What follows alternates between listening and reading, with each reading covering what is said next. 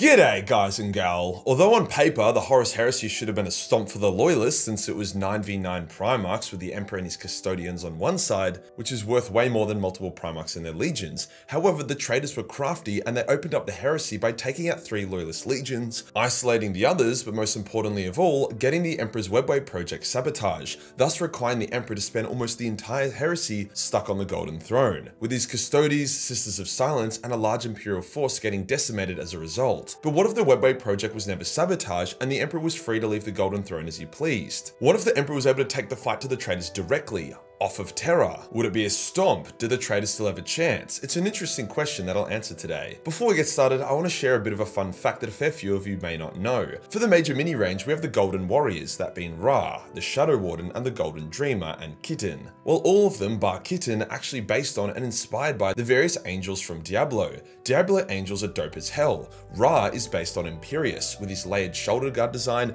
loincloth, hip plates, armor, and helmet shape. Shadow Warden is based on Tyrael, with his cloth strips at the back representing the wings, shoulder plate layering, and gem positioning mimicking Tyrael's alongside the layered greaves, as well as the hooded helmet variant and tabard. The Golden Dreamer is based on Inarius, with his spear, chest armor, faces on his armor, as well as his layered textured plate, not to mention the big gem that represents his whole finger on his shoulder. I quite like this theme, as you can tell, with Mathael being the next one we're currently making, but that won't be out for a few months yet at least. So yeah, a bit of a major mini plug there. Link below if you want to pick up one of these angelic banana boys or one of the dozens of other models we have. Today we'll go over what if the Emperor wasn't stuck on the Golden Throne and he was able to go after the traitors head on. Let's get into it.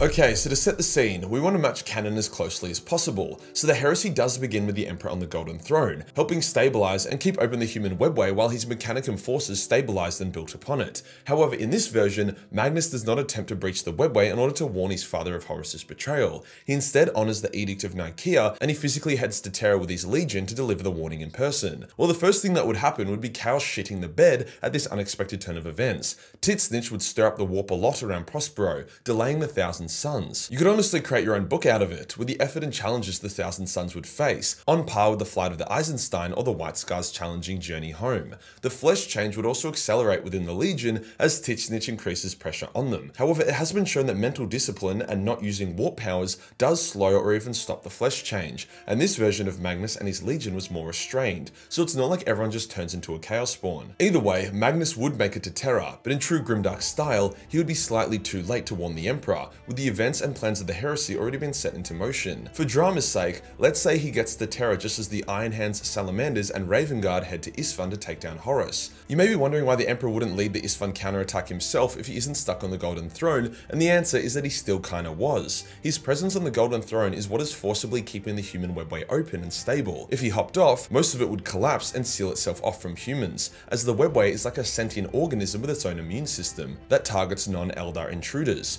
The Mechanicum was stabilizing it, meaning eventually he would not need to keep it forced open, but for now he did. Horus was also expected to be crushed pretty easily by the 3 Loyalist legions, who were supposed to get backed up by the Night Lords, Wordbearers, Iron Warriors, and Alpha Legion, not betrayed by them. So the Emperor didn't want to jeopardize the webway, which he saw as way more important than Horus's rebellion, if he didn't have to. The heresy kicks off in similar fashion. The 3 Loyalist legions are crushed, the White Scars are isolated at Chondax, the Dark Angels are sent to the corner of the galaxy, and the Ultramarines are ambushed by the Wordbearers, which kicks off the Ruinstorm. The Blood Angels are sent to Cygnus Prime where they are ambushed, aka shit starts super bad for the Imperium. However, while this is kicking off, the Emperor devises a plan. With Magnus by his side and the webway not requiring as much effort due to it not being torn open, Magnus is able to take over and sit in his father's stead. The Emperor is now free, fully powered from the throne, and is able to leave Terra. He has the Thousand Suns by his side, as well as the Imperial Fist and Space Wolves, who were recalled to Terra as soon as the heresy started and never left to go to Prospero since Magnus was being a good boy. Horus, knowing that the Emperor would try come for him before he got too powerful, knew he needed to get to Molech to access the warp gate there in order to be supercharged and stand a chance against his father. The Emperor knew he needed to stop him. Molech would be the ultimate battleground. Many of the sub-heresy wars would never happen. The Night Lords would not go to Thramis to delay the Dark Angels, as Horus would need his entire force by his side if he was to clash with the Emperor directly. Likewise, the White Scars would not be hunted by the Death Guard and Emperor's children, thus would be able to make their way to Terra a lot easier. However, the Ultramarines and Blood Angels would still be stuck behind the Ruinstorm, maybe the Dark Angels as well. A lot of the traitor infighting would be reduced as well. However, I still think there is time for Fulgrim and Perturabo to do the Angel Exterminatus, as Fulgrim was still promised the super weapons for Perty while wishing to become a Demon Prince himself. Likewise, there would still be a Shadow Crusade by Lorgar and Angron to weaken the Ultramarines and force the Ruinstorm. Corvus also makes it to the Emperor's side, like he did in canon. However, with the Emperor needing as many forces as possible, he gives Corvus the Raptor gene tech, however keeps him on Terra. Corvus rebuilds the Raven Guard into the tens of thousands, not quite a full legion, but still beefy as fuck. The Emperor knows that this will come down to a mega decisive battle. He also knows he is greatly outnumbered, with only his Custodes, a weakened Raven Guard, the Imperial Fists, Thousand Suns, and Space Wolves against 9 traitor legions.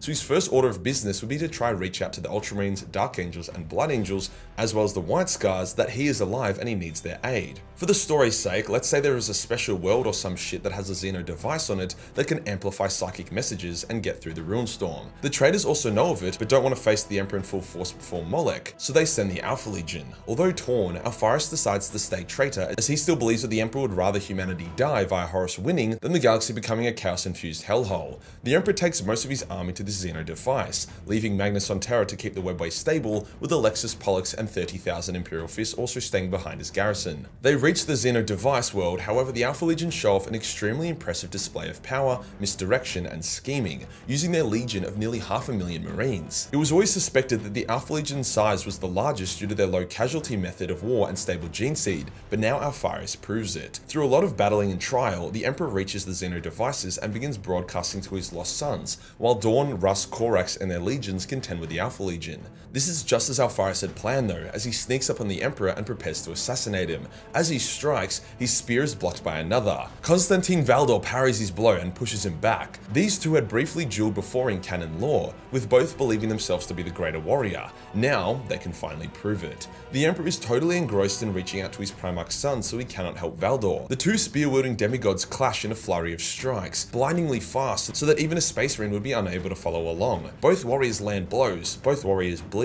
Alpharis begins to speak of how what he is doing for the Emperor, for humanity. Valdor stays quiet. Eventually, however, towards the crescendo of their duel, Valdor has had enough. He cuts off Alpharis' frantic ranting with one word: loyalty. He says, "The thing that you do not understand is that true loyalty is not scheming, manipulating, or interpreting your own duty to fulfill your own prideful desires. It is following without question, not because you want to or believe in the cause, but because you are loyal. I know I am a creature, made by the Emperor as a tool to fit his design. I know I've never lived free and likely never will, yet I do not, as I have loyalty above all else. Now shut up and die, traitor." Valdor pulls off a stunning move, weaving past a perfect killing blow from Alpharius as he steps inside the Alpha Legion Primarch's guard, Guardian Spear whirling. He slashes it up across Alpharius' chest, then within a millisecond, it is spin and cut 3 more times. Blood sprays from Alpharius' chest as he stumbles back. Despite the horrific injury though, Alpharius strikes back, a blindingly fast blow that Valdor, in his exposed state, will not be able to stop. However, it never lands, holding in place a centimeter away from Valdor's heart. The Emperor steps forward, his psychic might holding back the blow and locking the wounded Alpharius in place. Alpharius says, "My lord, I did this for—" "Enough, Alpharius," the Emperor says softly. "Enough. You were to be my blade in the shadow, my fail-safe against treachery, but you became the very thing you were made to safeguard against. You do not know me better than myself. The amount of lives that would not have been lost had you remained loyal, the amount of pain.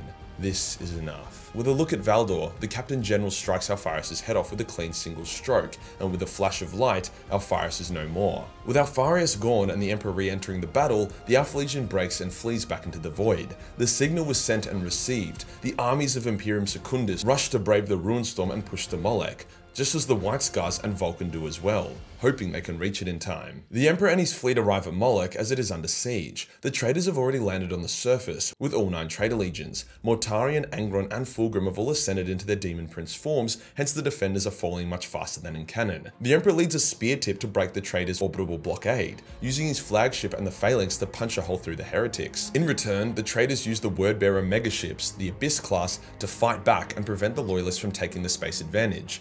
The Emperor is able to land himself, most of his custodies, Dawn, Russ, and Corax alongside a few 100,000 Astartes outside of the planet's capital, which is built on top of the warp gate. They fight in a mad open field battle to reach the city, clashing head-on with hundreds of thousands of traitor marines, an engagement that makes the Isfahan drop site massacre look like a skirmish. The Emperor takes on Mortarion, Angron, and Fulgrim simultaneously, while Kurz, Lorga, and Perturabo take on Dawn, Corax, and Russ. Now I won't spend an hour detailing like 6 fucking epic-ass Primarch duels that take place in one battle, as awesome as that would be, but you can use your imagination. All I'm saying is that this would be a dope amount of grud matches, Corvus vs Lorga, Dawn vs Perturabo, anyone vs Kurz. The Emperor's fight with these demonic sons would be more symbolic than physical, like he is fighting them on a spiritual level. As he overcomes each of them, he feels loss and sadness, mixed in with regret and compassion. He promises that although he destroys them now, he will find them and bring them back. He will make his sons whole again. As Mortarion, the last of the 3, is cast down, the Emperor charges forth into the city. He reaches the warp portal just as Horus defeats its last defenders. The Emperor implores Horus not to step through, that it isn't too late to make things right. Horus looks at the Emperor, his face conflicted and sad, but then it hardens with resolve. He simply says, "Liar!" and steps through the portal. Moments later, he steps out again, bursting with chaos energy that his mortal shell can barely contain. In canon, chaos gave him a big boost from the portal, but it was gradually increasing. However, with the Emperor here, chaos just turbocharges him, putting their own power on the line for this duel. The Horus that walks out of the portal is almost as powerful as the one that fights the Emperor in canon. The two gods duel, their battle matching much of what happened in canon. For story's sake, we'll also add in Loken, John, and Alanis all being present as well, following a similar journey to canon to try save the Emperor's life. It appears the duel will go the same way, the Emperor winning but being mortally wounded, but this time too far from Terra to be saved. However, before the duel can reach this point and Horus can mortally wound his father, an explosion of light enters the room. The flaming majestic form of Magnus the Red appears, elevated to near godlike power from being on the Golden Throne. Despite being an astral projection, he radiates power and he blasts Horus across the room away from the Emperor. He then says, "We are here, Father. All of us," before psychically teleporting Dawn, Corax, Russ, and Valdor. Then he also brings in Gilliman, Sanguinius, the Khan, Lion, and Vulcan, who have all just arrived in system with their legions. In orbit, with the arrival of the new fleets, the traitors are getting obliterated, especially when the Alpha Legion contingent opens fire upon their traitor kin from behind, the loyalist Omegon showing his hand. It's a massacre. Horus faces his father and 9 loyalist brothers. He roars a challenge and charges. However, even with his immense power, he is no match. He is cut apart with axe, spear, blade, lightning claw, and warp energy, chunks of his armor, flesh, and chaotic energy being wiped off him with each blow. Eventually, he falls to his knees, his blood and power flowing freely out of him. The Emperor says, "I wait for you, and I forgive you," just like he does in canon, before striking the Warmaster down, ending the heresy. With the Emperor intact, his 9 loyal sons alive, and the traitors completely annihilated, the setting enters the mythical Imperium Ascendant. So begins the true golden age of mankind, as they reach their full potential, eclipsing even the Elder Empire at its peak, as it subjugates or annihilates all other factions. The Tower merge and are immediately vassalized or destroyed. The Craftworlds sign a treaty that puts them under the protection and control of the Imperium, and the Dark Elder are pushed back to Comora, which itself is then leveled. The Necrons emerge and are destroyed or forced to capitulate to the Imperium's demands, and the Tyranids enter the Milky Way only to find it completely fortified and unconsumable. The Emperor, seeing humanity flourish, once again fades back into the shadows as one by one his sons step down and enter a life of peace. The Space Marine legions become obsolete, and a now psychic human race is powerful enough to freely choose its own path forward. Grim darkness is banished, and in its place, hope remains. Who knows, perhaps the Emperor, with the help of Magnus, Malkador, Erdar, and the Golden Throne, is able to reform the traitor Primarchs and purge their souls of taint, bringing back Ferris as well. Oh yeah, and Erebus dies like a fucking bitch, alone and abandoned by his dying gods. So yeah, if Magnus didn't fuck everything up, the future could have been very, very bright. If you enjoyed the video and you want to support the channel, then pick up a major mini, especially one of the Golden Warriors in honor of the Emperor. Hit the subscribe button and hit the real subscribe button for more noble, bright content. Join the Discord for more memes and I'll see you in the next one. Peace.